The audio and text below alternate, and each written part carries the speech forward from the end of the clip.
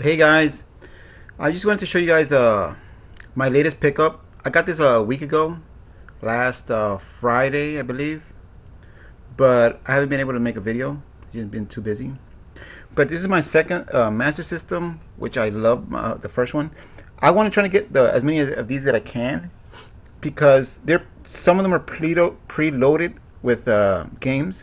This one I tried it out, it worked perfectly, but it was not preloaded with any games.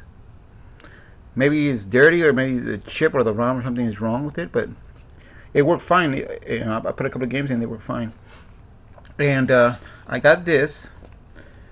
This I actually had I think I overpaid for this because I actually paid $40 for it.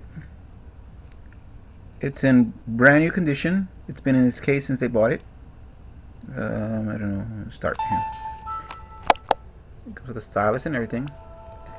Really love it. I'm gonna try to get an R4 for emulation and stuff. But I love the DS. This is a DSi with the camera. Everything works fine in this one. Let me try to get the thing out here. You see the camera's in there. I love this one too.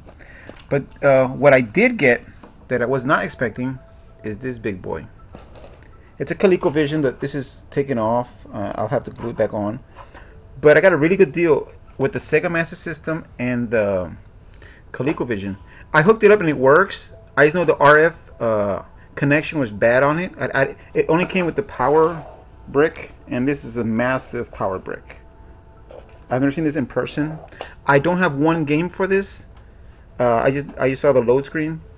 So if anybody has any extra ColecoVision games that they want to send my way, just PM me, and I want to really give this a shot. I don't find these in the wild ever with other games I come across. This is the first time. But yeah, these are my three new game systems. Two that I didn't have and the one I did have. But it's just a really small video. As you can see, I'm still packing the game systems. And hopefully my next video you just see it's a lot cleaned up, better cleaned up. But yeah, thanks for watching guys. See you guys soon.